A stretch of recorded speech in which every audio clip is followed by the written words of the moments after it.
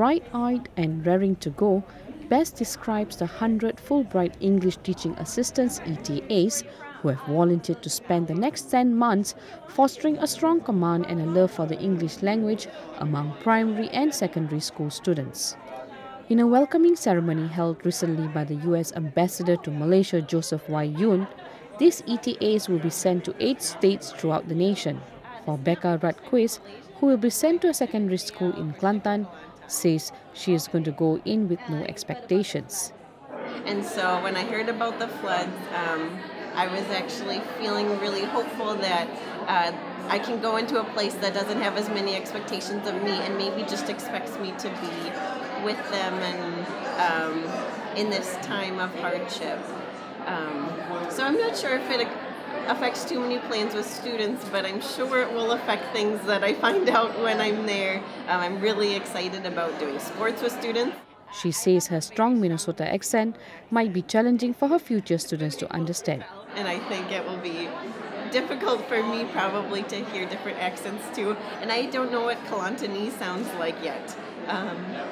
So we'll find that out. Becca says she is drawn to the program as it is an excellent way for teaching Malaysian students English and also learn about a new culture. Second-time volunteer from New York, Samuel Tang says he is excited to return to the land of the Hornbills. He came back for a second stint as he loved his experience the last time. I loved my experience last year. I had a lot of fun. I met a lot of really great people. I made a lot of really close and close and strong relationships, and I really wanted to make sure I could continue those bonds. Drew Hassan, who's also going to Sarawak, wants to teach his students to be unafraid and be free to express themselves. To let my students know that whatever they would like to do, expressing themselves is welcome. So yeah, I'm really excited. I've heard that my particular school in Sarawak has a very high level of English proficiency, so I'll probably get to use a lot more advanced vocabulary, and I don't know, I'm excited. I wanted my kids to debate each other and just really interesting things. International Relations student Maggie Nelson, who will be going to Terengganu, says the ETAs have been receiving Bahasa Malaysia lessons to help overcome some of the possible communication issues.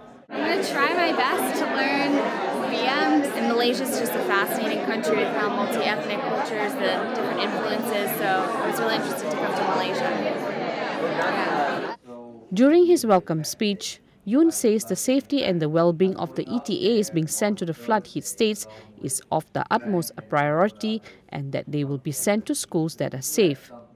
They want to have a little bit of overseas adventure, but at the same time they want to learn more about Malaysia, and more than that, they want to connect with Malaysian people.